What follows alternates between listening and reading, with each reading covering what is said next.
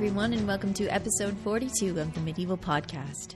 I'm Danièle Cebulski, also known as the 5-Minute Medievalist.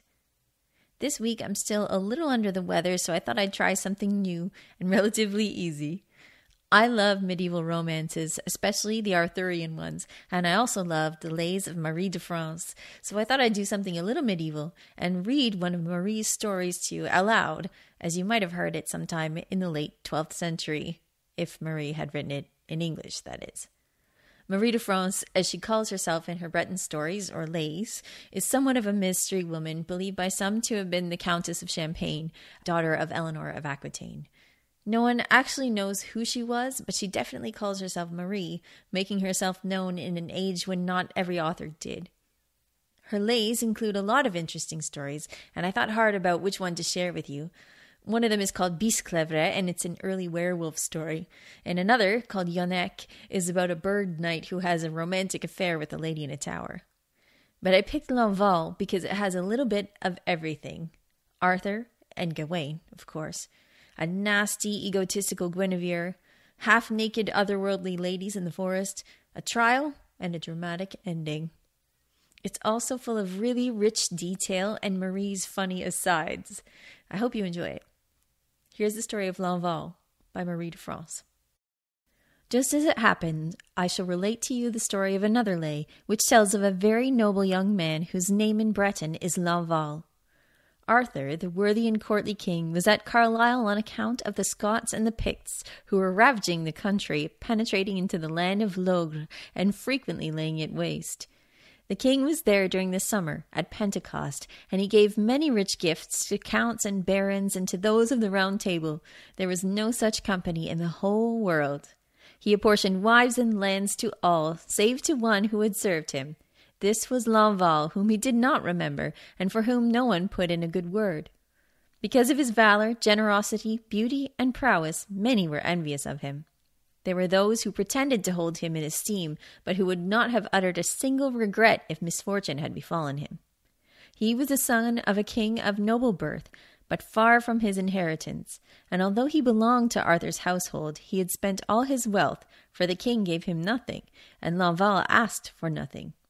Now he was in a plight, very sad and forlorn. Lords, do not be surprised. A stranger bereft of advice can be very downcast in another land when he does not know where to seek help. This knight, whose tale I am telling you, had served the king well. One day he mounted his horse and went to take his ease. He left the town and came alone to a meadow, dismounting by the stream, but there his horse trembled violently, so he loosened its saddle girth and left it, allowing it to enter the meadow to roll over on its back. He folded his cloak, which he placed beneath his head, very disconsolate because of his troubles, and nothing could please him. Lying thus, he looked down river and saw 2 damsels coming, more beautiful than any he had ever seen. They were richly dressed in closely fitting tunics of dark purple, and their faces were very beautiful.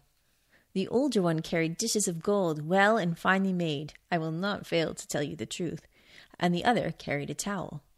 They went straight to where the knight lay, and Lanval, who was very well-mannered, stood up to meet them. They first greeted him, and then delivered their message. Sir Lanval, my damsel, who is very worthy, wise, and fair, has sent us for you. Come with us, for we will conduct you safely. Look, her tent is near. The knight went with them, disregarding his horse, which was grazing before him in the meadow. They led him to the tent, which was so beautiful and well appointed that neither Queen Semiramis, at the height of her wealth, power, and knowledge, nor the Emperor Octavian could have afforded even the right-hand side of it. There was a golden eagle placed on the top, the value of which I cannot tell, nor of the ropes or the poles which supported the walls of the tent. There is no king under the sun who could afford it, however much he might give. Inside this tent was the maiden who surpassed in beauty the lily and the new rose when it appears in summer. She lay on a very beautiful bed. The coverlets cost as much as a castle, clad only in her shift. Her body was well formed and handsome, and in order to protect herself from the heat of the sun, she had cast about her a costly mantle of white ermine covered with Alexandrian purple. Her side, though, was uncovered, as well as her face, neck, and breast. She was whiter than the hawthorn blossom. The maiden called the knight, who came forward and sat before the bed. "Lanval," she said, "fair friend, for you I came from my country. I have come far in search of you, and if you are worthy and courtly, no emperor, count, or king will have felt as much joy or happiness as you, for I love you above all else." He looked at her and saw that she was beautiful. Love's spark pricked him so that his heart was set alight, and he replied to her in a seemly manner, "Fair lady, if it were to please you to grant me the joy of wanting to love you, you could ask nothing that I would not do as best I could, be it foolish or wise. I shall do as you bid and abandon all others for you. I never want to leave you, and this is what I most desire." When the girl heard these words from the man who loved her so, she granted him her love and her body. Now Lanval was on the right path. She gave him a boon that henceforth he could wish for nothing which he would not have, and however generously he gave or spent, she still would find enough for him. Lanval was very well lodged, for the more he spent, the more gold and silver he would have. "Beloved," she said, "I admonish, order, and beg you not to reveal this secret to anyone. I shall tell you the long and the short of it. You would lose me forever if this love were to become known. You would never be able to see me or possess me." He replied that he would do what she commanded. He lay down beside her on the bed. Now Lanval was well lodged. That afternoon he remained with her until evening, and would have done so longer had he been able, and had his love allowed him. "Beloved," she said, "arise, you can stay no longer. Go from here, and I shall remain, but I shall tell you one thing. Whenever you wish to speak with me, you will not be able to think of a place where a man may enjoy his love without reproach or wickedness, that I shall not be there with you to do your bidding. No man save you will see me or hear my voice." When he heard this, Lanval was well pleased, and kissing her, he arose. The damsels who had led him to the tent dressed him in rich garments, and in his new clothes there was no more handsome young man on earth. He was neither foolish nor ill-mannered. The damsels gave him water to wash his hands and a towel to dry them, and then brought him food. He took his supper, which was not to be disdained, with his beloved. He was very courteously served and dined joyfully. There was one dish in abundance that pleased the knight particularly, for he often kissed his beloved and embraced her closely. When they had risen from table, his horse was brought to him, well saddled. Lanval was richly served there. He took his leave, mounted, and went towards the city, often looking behind him, for he was greatly disturbed, thinking of his adventure, and uneasy in his heart. He was at a loss to know what to think, for he could not believe it was true. When he came to his lodgings, he found his men finely dressed. That night he offered lavish hospitality, but no one knew how this came to be. There was no knight in the town in sore need of shelter whom he did not summon and serve richly and well. Lanval gave costly gifts. Lanval freed prisoners. Lanval clothed the jongleur. Lanval performed many honorable acts. There was no one, stranger or friend, to whom he would not have given gifts. He experienced great joy and pleasure, for day or night he could see his beloved often, and she was entirely at his command. In the same year, I believe, after St. John's Day, as many as 30 knights had gone to relax in a garden beneath the tower where the queen was staying. Gawain was with them, and his cousin, the fair Ewain. Gawain, the noble and the worthy, who endeared himself to all, said, "In God's name, lords, we treat our companion Lanval ill, for he is so generous and courtly, and his father is a rich king, yet we have not brought him with us." So they returned, went to his lodgings, and persuaded him to come with them. The queen, in the company of 3 ladies, was reclining by a window cut out of the stone when she caught sight of the king's household and recognized Lanval. She called one of her ladies to summon her most elegant and beautiful damsels to relax with her in the garden where the others were. She took more than 30 with her, and they went down the steps where the knights, glad of their coming, came to meet them. They took the girls by the hand, and the conversation was not uncourtly. Lanval withdrew to one side, far from the others, for he was impatient to hold his beloved, to kiss, embrace, and touch her. He cared little for other people's joy when he could not have his own pleasure. When the queen saw the knight alone, she approached him straightway. Sitting down beside him, she spoke to him and opened her heart. "Lanval, I have honored, cherished, and loved you much. You may have all my love. Just tell me what you desire. I grant you my love, and you should be glad to have me." "Lady," he said, "leave me be. I have no desire to love you, for I have long served the king and do not want to betray my faith. Neither you nor your love will ever lead me to wrong my lord." The queen became angry and distressed and spoke unwisely. "Lanval," she said, "I well believe that you do not like this kind of pleasure. I have been told often enough that you have no desire for women. You have well-trained young men and enjoy yourself with them. Base coward, wicked recreant, my lord is extremely unfortunate to have suffered you near him. I think he may have lost his salvation because of it." When he heard her, he was distressed, but not slow to reply. He said something in spite that he was often to regret. "Lady, I am not skilled in the profession you mention, but I love and am loved by a lady who should be prized above all others I know, and I will tell you one thing. You can be sure that one of her servants, even the very poorest girl, is worth more than you, my lady the queen, in body, face and beauty, wisdom and goodness." Thereupon the queen left and went in tears to her chamber, very distressed and angry that he had humiliated her in this way. She took to her bed ill and said that she would never get up again unless the king saw that justice was done her in respect of her complaint. The king had returned from the woods after an extremely happy day. He entered the queen's apartments, and when she saw him, she complained aloud, fell at his feet, cried for mercy, and said Lanval had shamed her. He had requested her love, and because she had refused him, had insulted and deeply humiliated her.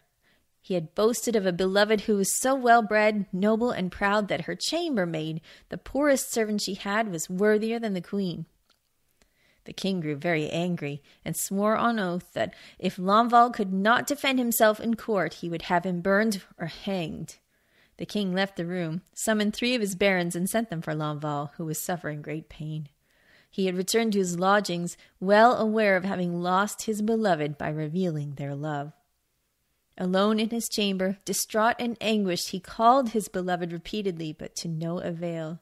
He lamented and sighed, fainting from time to time. 100 times he cried to her to have mercy, to come and speak with her beloved. He cursed his heart and his mouth, and it was a wonder he did not kill himself. His cries and moans were not loud enough, nor his agitation and torment such that she would have mercy on him, or even permit him to see her. Alas, what will he do? The king's men arrived and told Lanval to go to court without delay.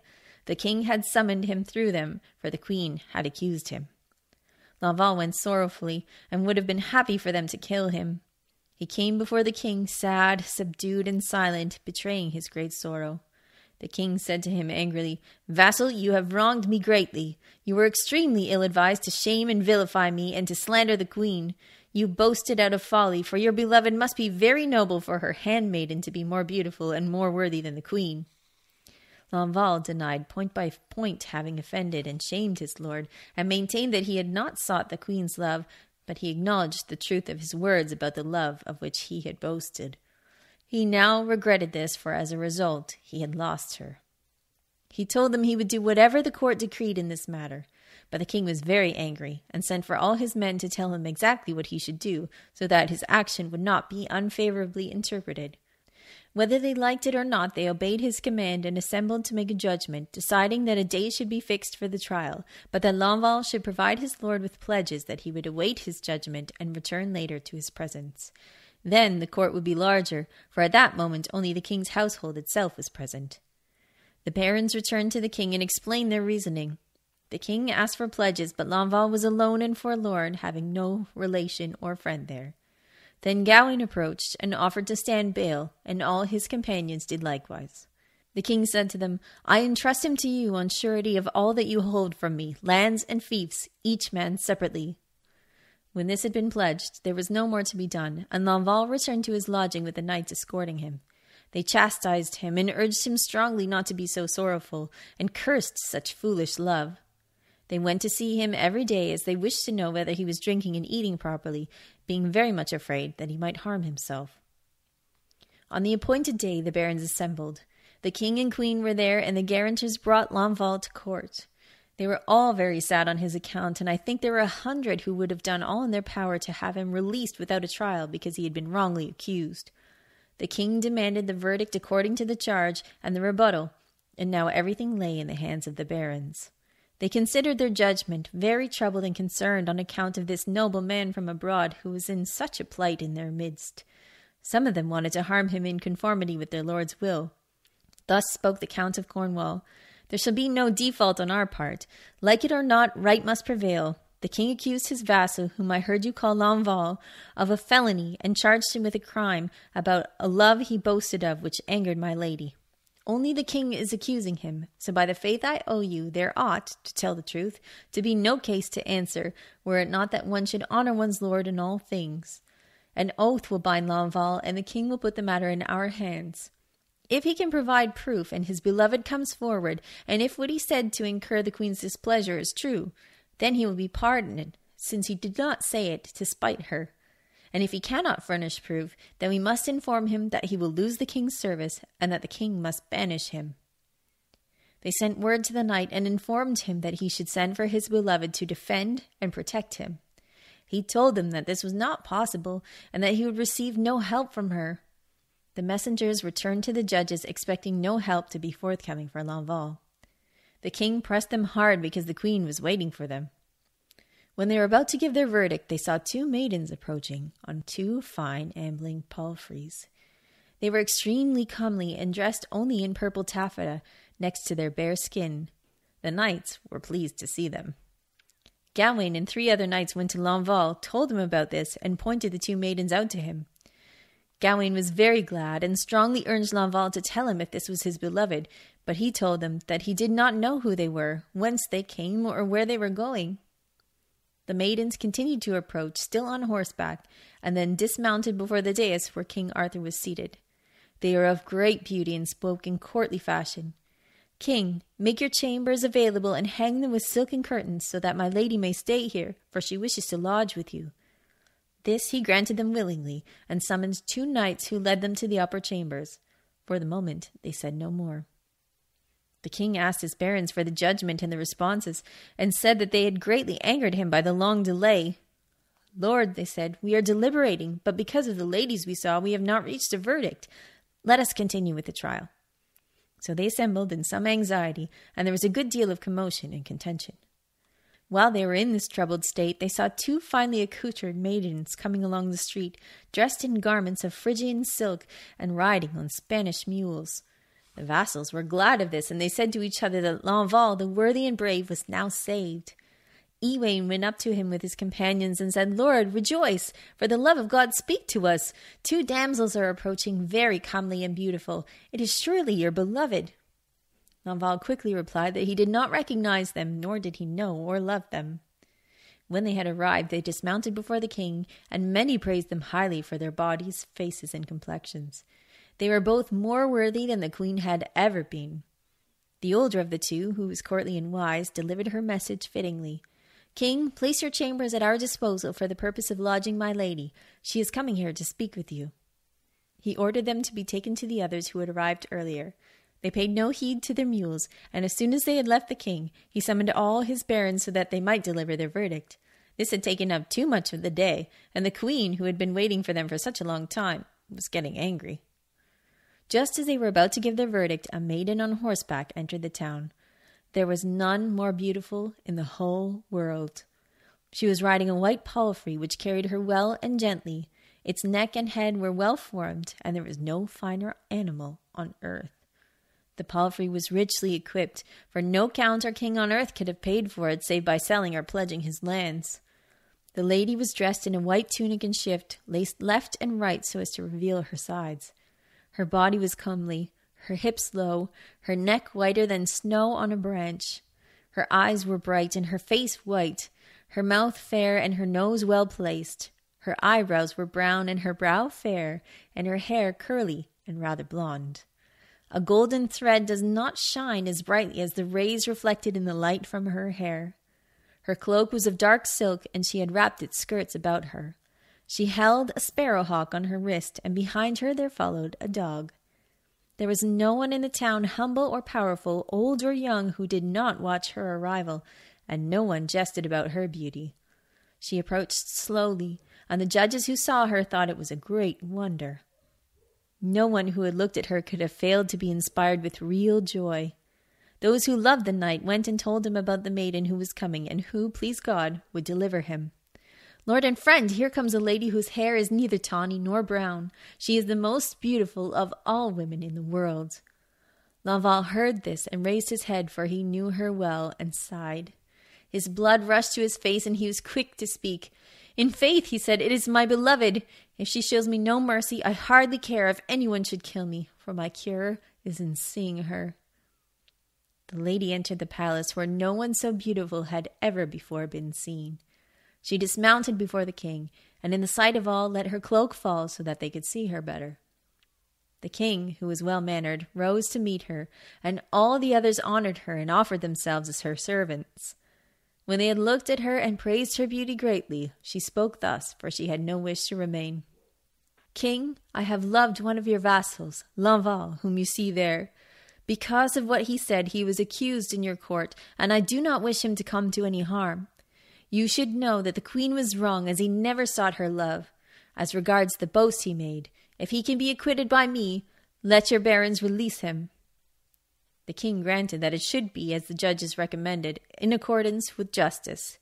There was not one who did not consider that Lanval had successfully defended himself, and so he was freed by their decision. Outside the hall there was a large block of dark marble, onto which heavily armed men climbed when they left the king's court. Lanval mounted it, and when the maiden came through the door, he leapt in a single bound onto the palfrey behind her. He went with her to Avalon, so the Bretons tell us, to a very beautiful island. Thither the young man was born, and no one has heard any more about him, nor can I relate any more. This translation of Lanval is by Glyn S. Burgess and Keith Busby. It's from the Penguin Lays of Marie de France. You can find other versions of the story in both Middle English and Old French. Before we go, here's Peter from medievalist.net to tell us what's on the website. What's up, Peter? Hi, Danielle. Hey, I got a question for you. Do you like medieval manuscripts? I do. I really like medieval manuscripts. Well, now you can look at 160,000 pages worth of medieval manuscripts. That is exciting. That's exciting news. Where do we find these, Peter? Well, there's been a big project out of Philadelphia, universities and libraries, institutions all kind of collaborated together. So we have a news piece about it, and it tells you all the different places you can go to kind of check out hundreds of manuscripts dating back all the way to the 9th century that are now fully digitized and online. That's awesome. That's really awesome. Thanks for letting us know. Thank you. And we have that, and we also have your review of The Night Before Christmas. That's right, The Night Before Christmas. Which you enjoyed, I take it. Oh, it is your classic Christmas movie. You know, you can't be the fun police about this. All right. Okay. So we have that on the site and a bunch more. So please check it out. We will. Thanks, Peter. Okay. Thank you. Bye. As always, if you love the podcast and want to keep it going, why not check out our Patreon page, where you can find subscriptions to Medieval Warfare magazine and an ad-free desktop version of medievalist.net. You can even choose to just kick in $1 per month. All of your support is most appreciated. You can find us at patreon.com/medievalists. More thanks go to all the people who have supported me by ordering or pre-ordering my new book, Life in Medieval Europe, Fact and Fiction. If you're in the UK, it's already available. If you're elsewhere in the world, you can still pre-order it from your favorite bookstore. Thank you so much to all the people who have already bought it and read it and left reviews on Amazon. Your support means the world. For all those digitized manuscripts Peter was talking about and all your favorite medieval goodness, you can follow medievalists.net on Facebook or Twitter at medievalists. You can find me, Danièle Cybulski, on social media at 5MIN Medievalist or 5 Minute Medievalist. Our music is Beyond the Warriors by Geefrog. Thank you for listening just the way they did back in the day. Have yourself an awesome day.